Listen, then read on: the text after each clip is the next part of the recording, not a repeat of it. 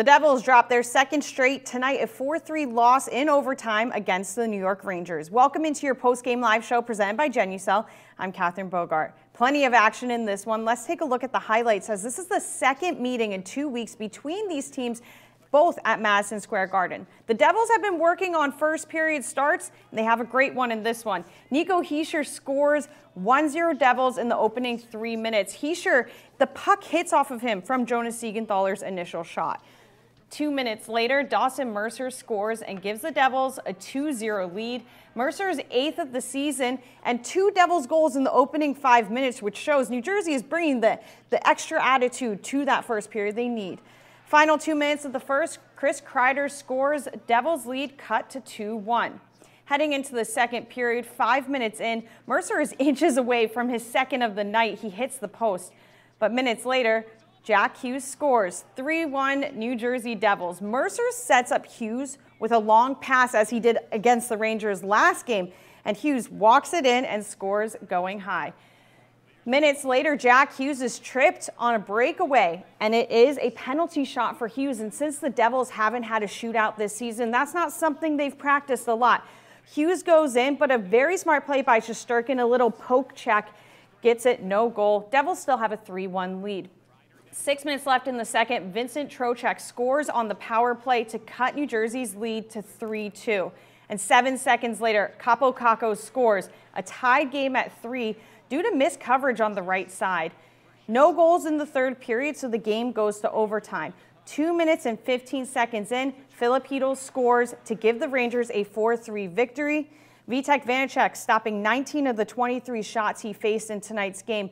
For the 4th straight game, the Devils have been held to 29 shots or less, which is uncharacteristic of a team that was second highest shots in the NHL, averaging about 36 a night. We're going to take a quick break, and when we come back, we expect to hear from players and Devils head coach live from New York City, and we'll break down more with Chico Resch and Chris Westcott. I know that. You know that. Nobody else knows that. Huh? Nobody puts baby in the corner. Roads, where we're going, we don't need roads. Wax on, right hand. Wax off, left hand.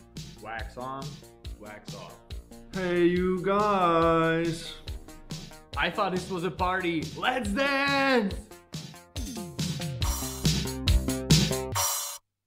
Jack Hughes with speed. Jesper Bratt filling the opposite lane. Comes to Bratt. He scores! Wow.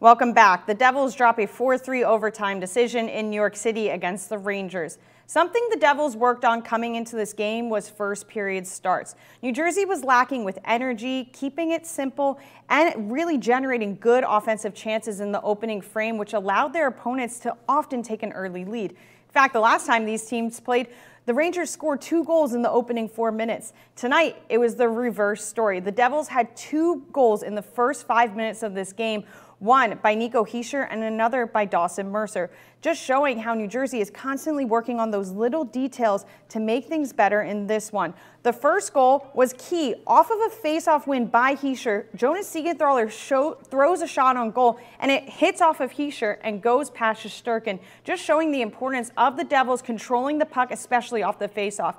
Dawson Mercer now has 2 goals in as many games, and the line of Mercer, Hughes, and Haula is continuing to show up for this Devils team. It's one of the strongest line combinations the Devils have had. Over the last 7 games, they've had 26 points. Hughes has led the way, and he's not only the Devils' leading goal scorer, he's also driving that second line. But Haula and Mercer know their roles in supporting Hughes, and Mercer is finally finding that scoring touch he had in his rookie season. We're still expecting to hear from Devils players live in New York City, but let's take a look at the highlights while we wait for some of them to arrive to the post-game show. The Devils taking on the Rangers for the second time at MSG in just 2 weeks.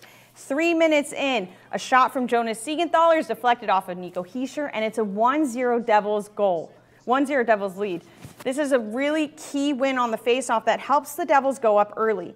2 minutes later, Dawson Mercer scores 2-0. Hughes first assisted on that play, but then it was actually taken away for the assist credit. It did hit off of a Rangers player on the way in. Final 2 minutes of the first period, Chris Kreider scores to cut the Devils' lead to 2-1. 5 minutes into the second period, Mercer is trying to get his 5th second period goal of the season as inches away hitting the post. But Jack Hughes will score just minutes later to make it 3-1 Devils. Hughes showing why he has 8 goals in his last 6 games. When you look at Hughes' control there, he goes top shelf, even though he has 2 defenders against him. Minutes later, Hughes is taken out on his way in, trying to shoot again, and he gets a penalty shot, something that the Devils have not practiced since they haven't had a shootout this season yet. He is denied by Igor Shesterkin, who is trying to come back from letting up 3 goals in the first half of this game.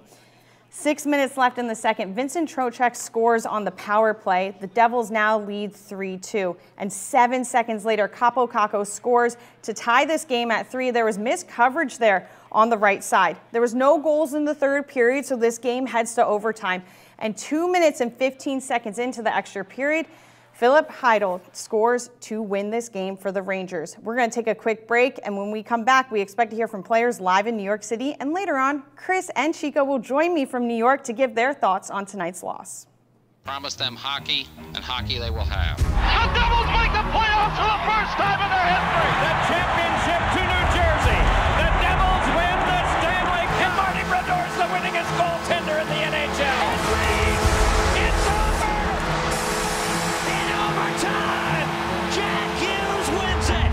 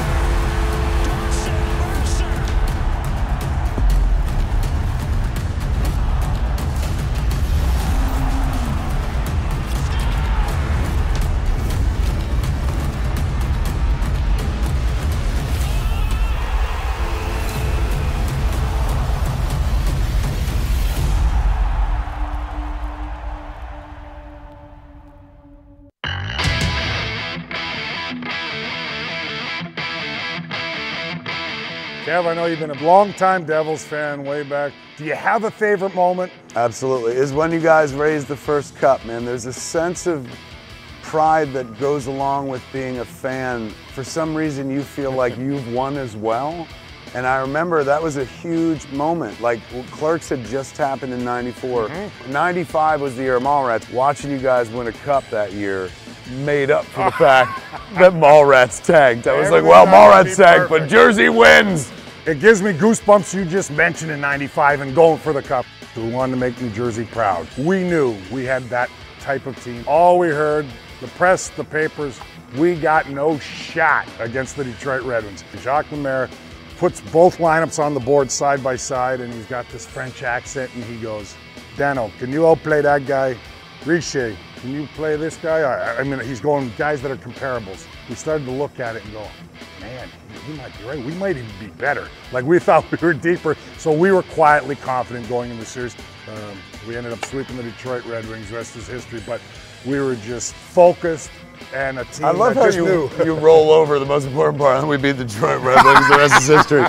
As a guy from the great state of New Jersey, thank you for coming to the home state, making it yours, bringing your talent, and putting us on the map, man. We got to lift the cup. I go way back with you. I remember, which I thought was special, because I know you're a big fan, and I did want to ask you how you became a hockey fan in general of the Devils, but you were at the Hall of Fame ceremony. Was it Broder or Niedermeyer, or which? Both, yes. Well, yeah. I mean, to me, that's special. This You're is- going because you, I love it. those guys and that team. Close to my heart. So I've been able to include them in my flicks over the years. The first time when we made Clerks, Randall's wearing a Devils cap throughout the entire movie. I remember. I love it. And it takes it all the way up to just recently with Clerks 3. The first time Jay and Silent Bob enter the movie, Jay walks out in the jersey with a Brodeur jersey on the back and stuff. I've always loved them, so we've tried to slip him in a bunch of places in movies. From watching you from behind the glass to standing on the ice and talking to you is an achievement for me. Kev, great seeing you. It's been too long. It has been. And I love that you saw all those glory years. Yes, I was there, man. Let's go Devils. Welcome back. Defenseman Damon Severson, who played just shy of 22 minutes and had plenty of chances offensively, particularly in the extra period, is live at MSG just moments ago. And in your thoughts, how it changed in the second period? Yeah, well, we were here a couple weeks ago, and it was kind of the opposite, right? They got off to a hot start, and we came back, and similar tonight. So we got away from our game a little bit. That's what kind of hurt us. We gave them a couple chances, and they scored on them. But overall, pretty even game. Goalies made some saves. Just a tough one there in the second. We gave up goals so quick, back to back like that. Could you sense the momentum change on the penalty shot when they get the save there? Could you sense a little bit of momentum change?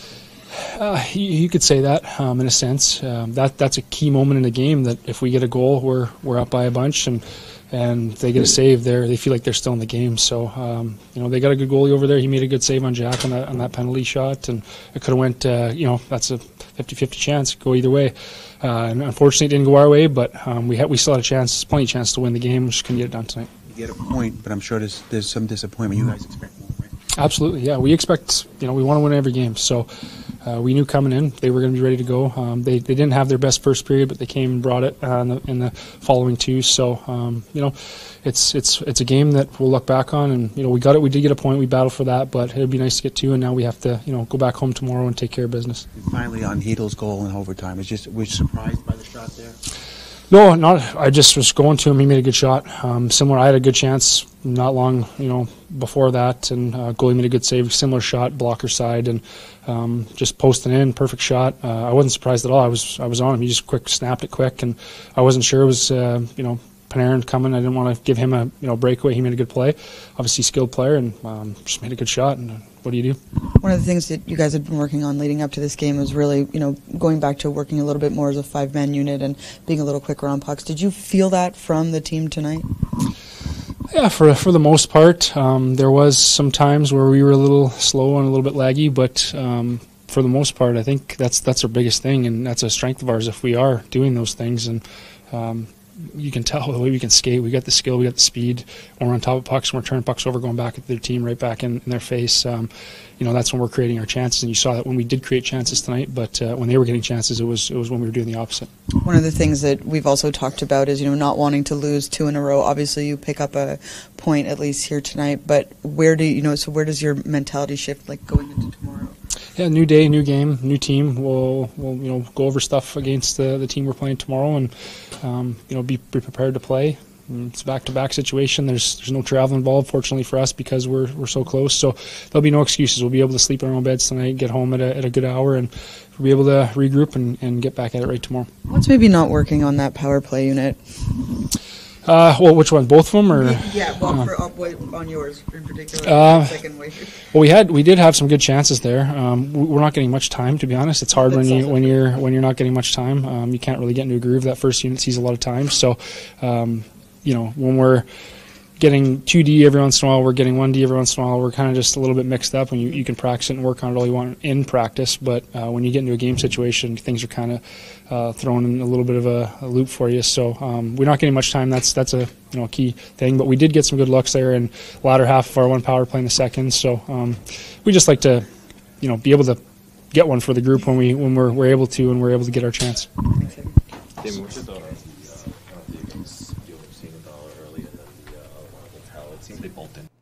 We're still waiting to hear from Captain Nico Hischier, who had the opening goal in tonight's game, and Devils head coach Lindy Ruff.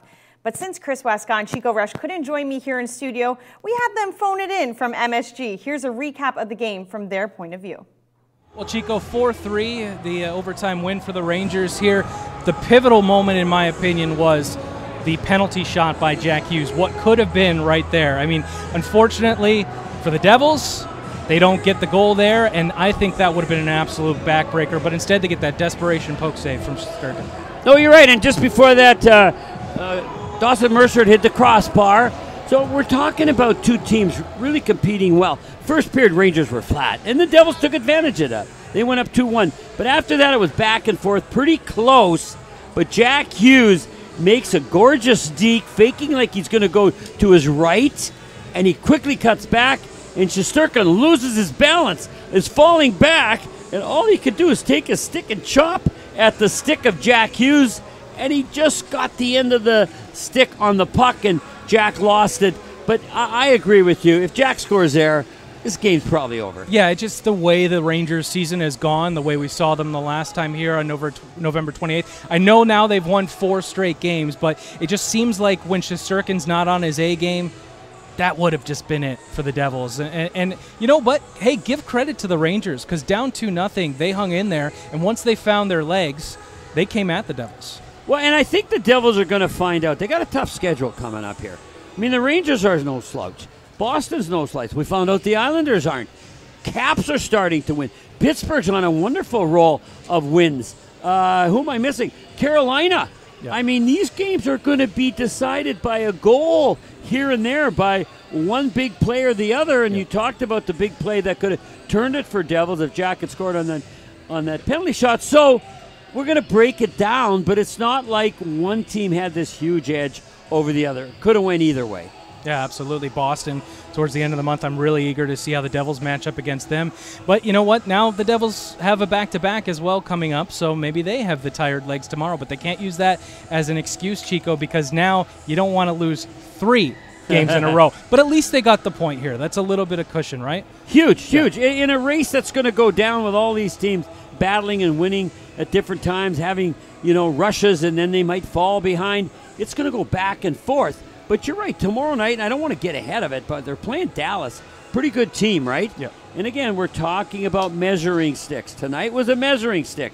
And I cannot say that the Devils failed the test. I can't say that. Yeah, they didn't score the goal that they could have. If Severson scores down the slot, pretty much all alone, and he makes the shot like Hedl did moments later to win it, we're celebrating a victory for the Devils. That's how close it was. So, but tomorrow night, we're not getting ahead of ourselves, because tonight was entertaining, and I think the fans loved it. But tomorrow night, again, it's what can you do tomorrow night with a little more tired legs, and we'll see that then. But now, Chris, I thought Vanacek played well. Yep. The impact line really did as well. I'm trying to think who else I really liked. The impact line for me was the one that really stood out tonight. Just defensively, offensively, their possession in the offensive zone, they just seemed really on top of their game tonight. And I don't know if I won't say that Lindy Ruff can't trust the Boakfist line, but they didn't get to trot out there because you know what? He just wanted to double shift and give more time for that impact line. Oh yeah, I don't know. Like, I really like horses, my daughter and I. And if you see wild horses, there's always one or two that's leading the pack. And I think the coaching staff realized tonight that impact line, McLeod, Zetterlund, and Wood were the team. Got 3 guys leading, and they played a lot, especially in the third period. That was good news. I thought Jack ended up with 6 shots on goal, but Jack was hanging on to that puck, falling into this situation where he's trying to beat people maybe, and it's not happening for him.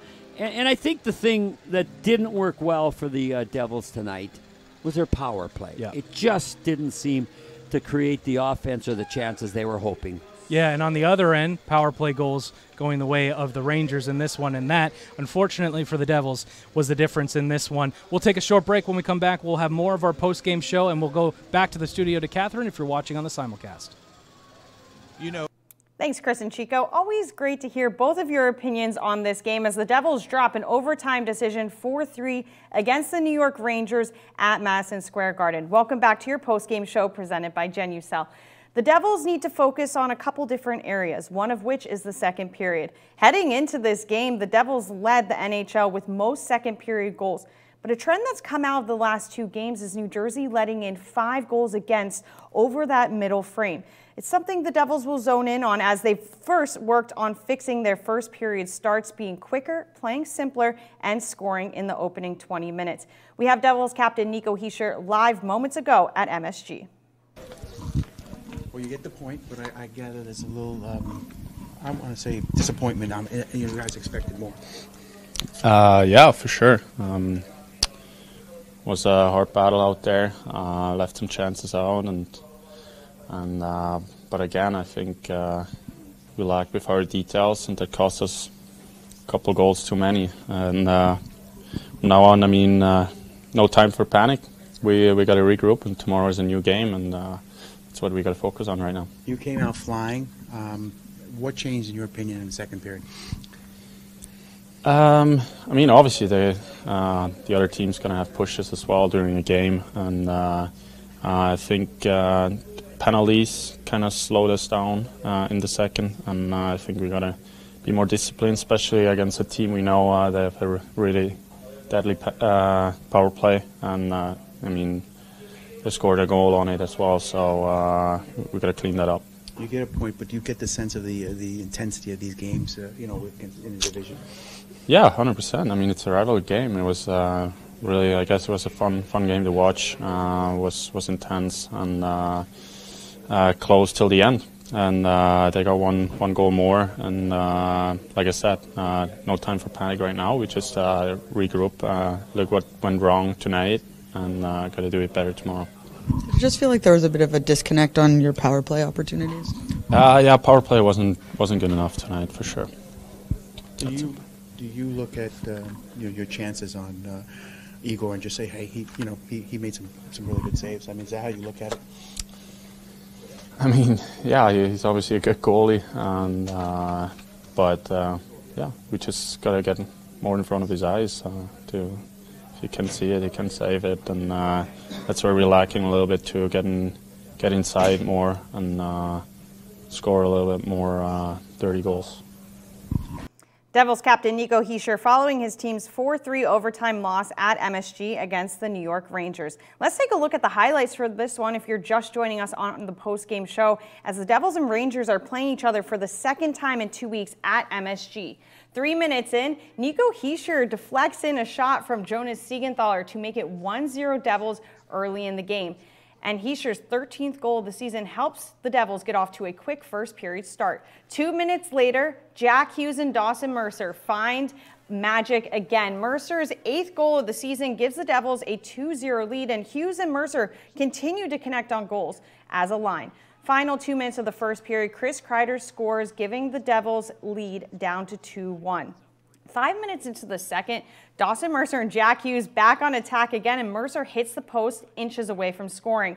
Minutes later, Jack Hughes scores to make it 3-1 Devils, and Mercer sets up Hughes on a long pass as he did last game against the Rangers. Hughes skates it in and goes high to score.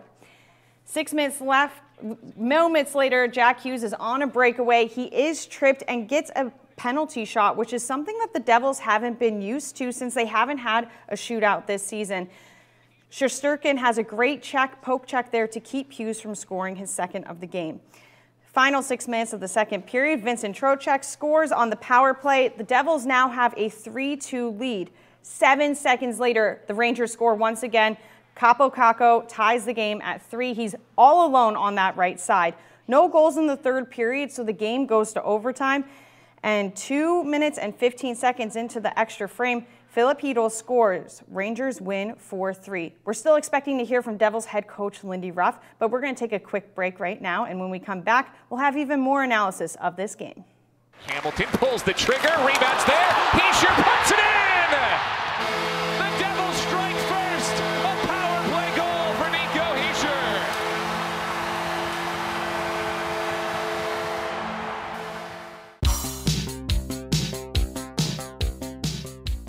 I know that. You know that. Nobody else knows that. Huh? Nobody puts baby in the corner. Roads, where we're going, we don't need roads. Wax on, right hand. Wax off, left hand. Wax on, wax off. Hey, you guys. I thought this was a party. Let's dance!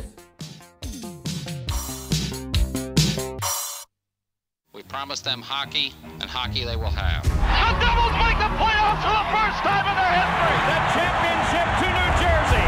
The Devils win the winningest goaltender in the NHL. It's over! In overtime, Jack Hughes wins it!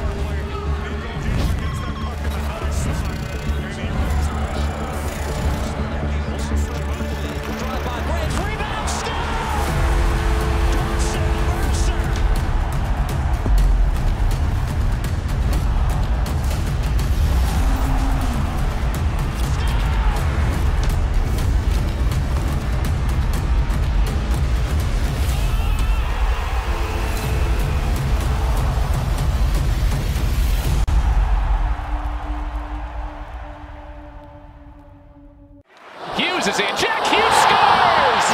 There's an answer.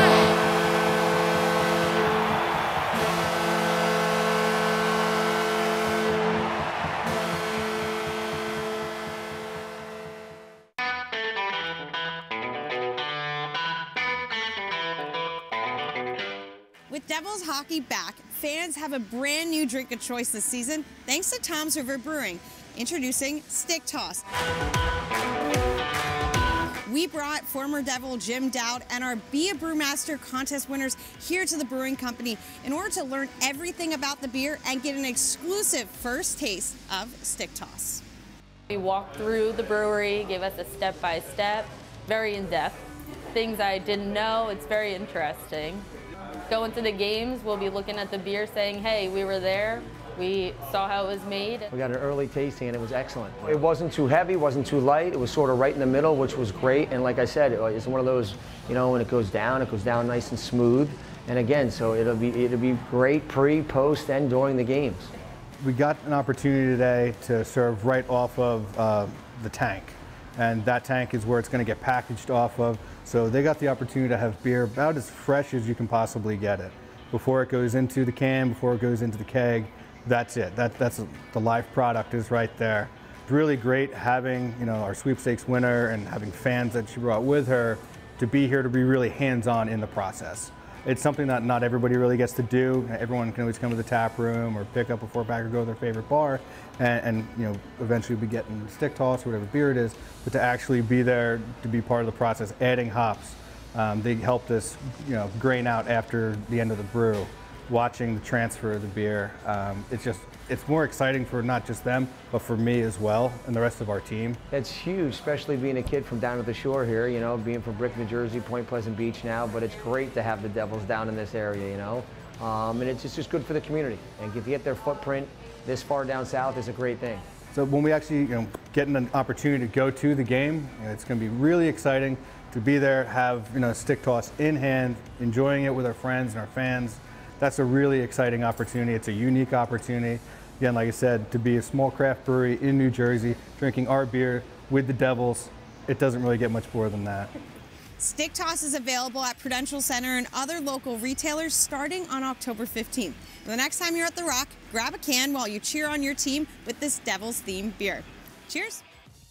Jack Hughes with speed. Jesper Bratt filling the opposite lane. Comes to Bratt. He scores! Wow.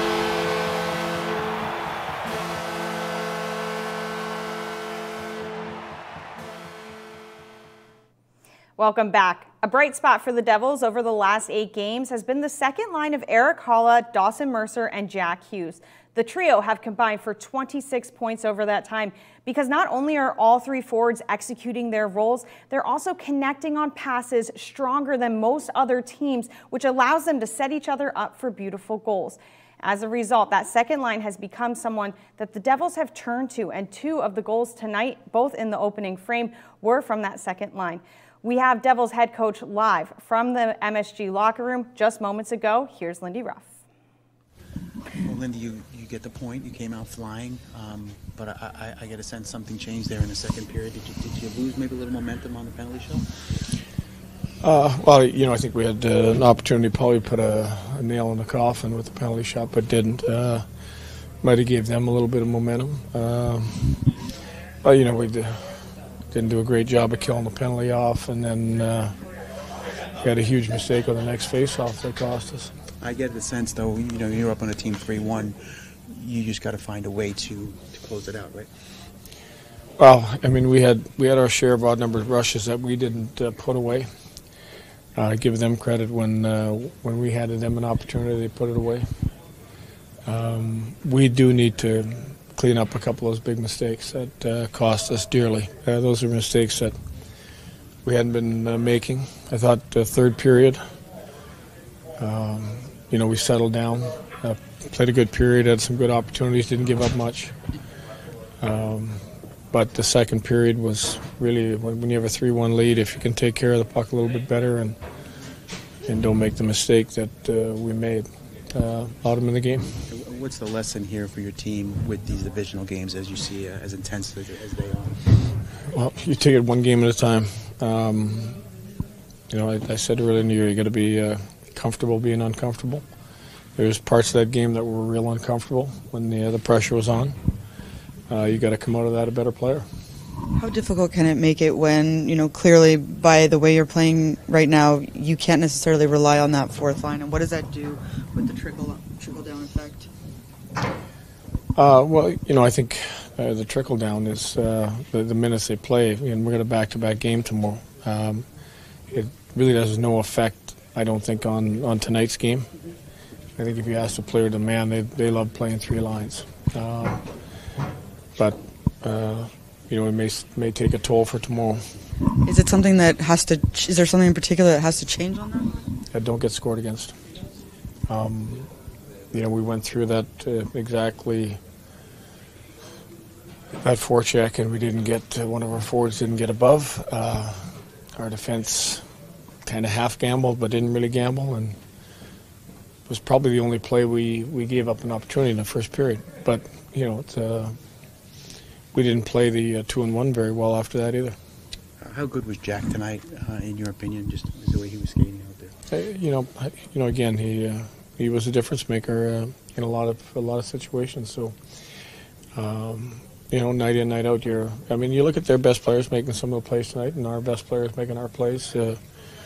Jack is right up there as one of the top players in the game. On the penalty shot, you got to take your hat off to Igor making the save there on Jack, who's beating him pretty good lately. Yeah, the penalty shot is, you either score or you don't. It's like the shootout. You execute the move or your shot, and it's just a battle between player and a goalie. And what is about the power play didn't click tonight? I just, I thought we had some zone time, but didn't execute some. We hung on to some pucks too long. We had plays to be made. Even with the 6-on-5 delayed penalty, we had some plays to be made. We hung on to the puck too long. And, I think you can maybe take a little lesson out of their power play, how quick they moved it around. Didn't stay on too many guys stick too long. That, again, was a part of the game that could have helped us. Overall, do you like your chances in the overtime?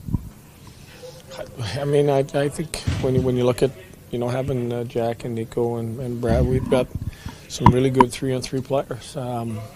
So you like it. I don't know what happened with the puck there in the neutral zone with Tatar, whether it bounced over his stick but it looked like we were going to have possession, didn't have possession, and, it ends up going to the back of the net. Personnel-wise, do you like the way your power play is made up right now, or is there any changes that you might make there? Well, I think, again, if you look at some of the best power plays, and they have that flank shooting one time that is dangerous. The trouble with trying to go to something like that with us is that means that, a Jack or a Bratter has to come off the power play. And, that's a tough scenario. And the infractions to both Howla and Siegenthaler. They clearly didn't agree. Did you feel the same way? I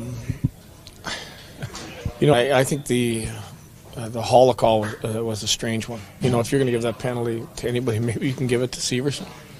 But, that was just, I think it's a call they probably wouldn't make again either. Thanks.